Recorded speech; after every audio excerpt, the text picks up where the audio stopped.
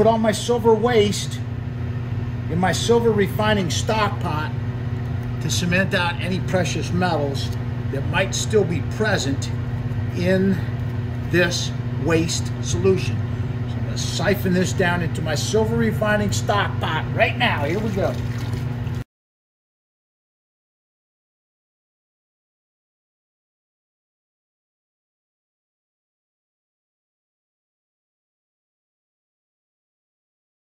I'm going to try to draw a little bit more of this liquid out of here and get it down into my silver refining stock pot.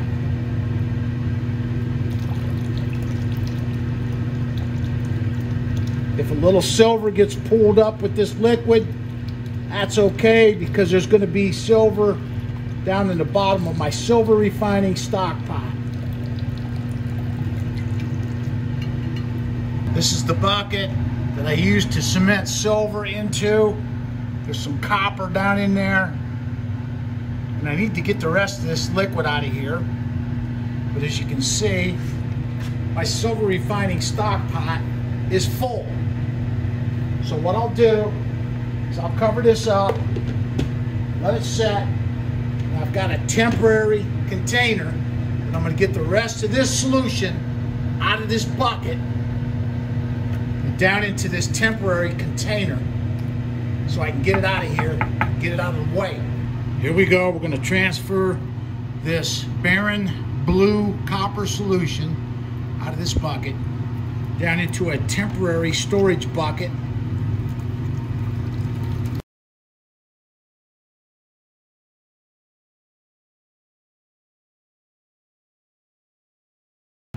Now I'll set these two buckets out of the way, and what we'll do then is we're going to transfer this silver solution in this beaker into my reaction bucket. It's full of copper and more cement silver.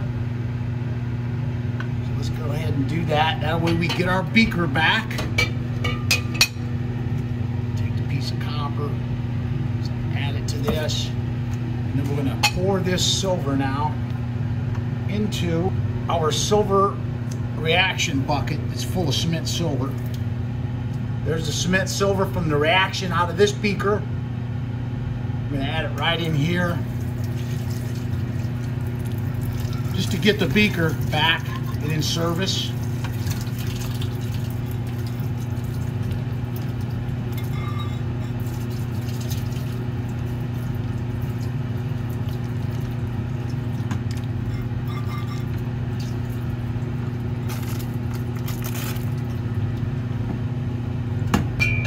Got some silver rinse water here. I'm going to add this right into this bucket because we need to dilute the silver solution. And I've got some silver nitrate solution that I filtered out earlier in a previous video.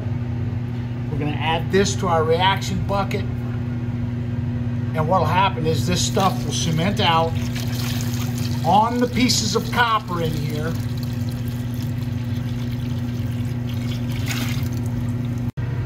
And this is why I really don't care for processing silver. I mean, I love silver, don't get me wrong, I love it, but processing it is messy. There's lots of solutions, bulky solutions that have to be dealt with. And it's just a lot of work compared to gold refining. Back here I've got a container that's full of some silver solution, and I've got some pieces of sterling silver in there with it. And what that's doing, I left it on the heat, and it'll consume all the excess nitric acid in here with those extra pieces of sterling silver that's down in the solution. I don't know if you can see them there. And that'll kill all the excess nitrate, put that silver in solution, and then what I'll do is filter this, get all the solids out of it, and then we'll add it into our reaction bucket here. It's full of copper and cement silver out. onto the pieces of copper in my reaction bucket. This will produce some fumes, so I leave it in my fume hood. I hope this gives you an idea of the what's involved in refining this silver. And if you look here, I've got another reaction bucket that I've started, and this thing is half full of cement silver. So what I need to do with this is get all that blue liquid rinsed off of there, get it dried out, and get it melted into shot so that we can run it through the electrolytic silver cell. This is where all the waste goes, in this bucket. And what will happen is any residual precious metals that's in this silver refining waste solution will cement out on the pieces of copper in there. And once this solution is completely devoid of any precious metals, I'll transfer it into my waste treatment bucket. It's full of iron, and we'll cement the copper out of this solution. Here's the readings on our silver cell. Cell number 1's at a little over 1 amp. Same with cell number 2. And the beast is at 2.9 amps. And then here's our anode filter baskets. I'm not going to add any more silver to this one. This one has consumed a little bit of the silver. So what I'm going to do is grab a sacrificial anode bar and stick that down in there. And what that'll do, it'll complete the circuit, and we still got current flow through the cell.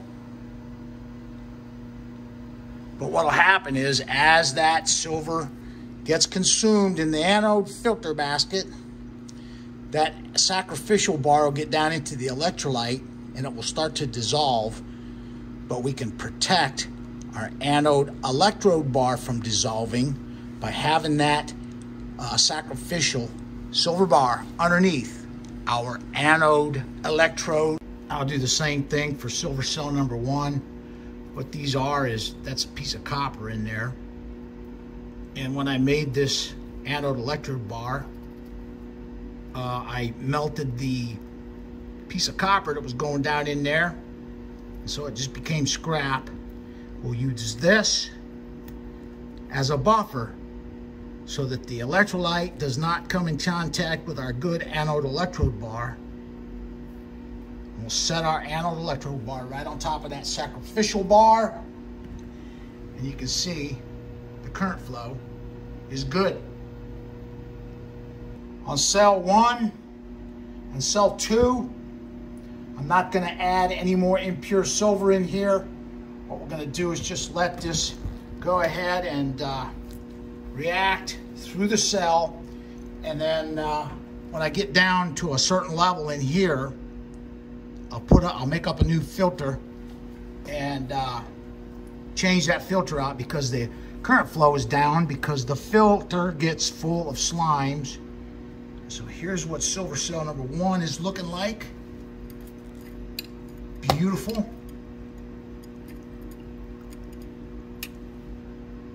Just absolutely breathtaking color of blue. Same with cell number 2. We'll let this silver get consumed, and then we'll make up a new anode filter basket. And what that will do for us is increase the conductivity through the cell and speed things up. And here is cell number 2 in the crystal formation. So far, this is day 5 of our silver cell operations. Have a look down inside the beast. See what this thing's looking like. Nice.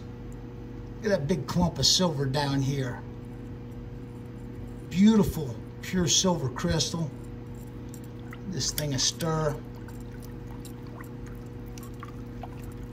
This is day 5. This thing cranks out about 10 troy ounces per day. So we should be looking at about 50 troy ounces in the beast. We didn't have to add any impure silver to the silver cells. And I think I weighed this one time full of the impure shot, and out of the cell full of silver, it's about 400 grams of silver, impure silver in there. Same with this one. And this is probably 6 times bigger, so there's probably going to be, you know, like what, 2 or 3 kilos worth of impure shot in this anode filter basket on the beast. And I guess that will complete our silver cell maintenance for day 5. Thanks for watching.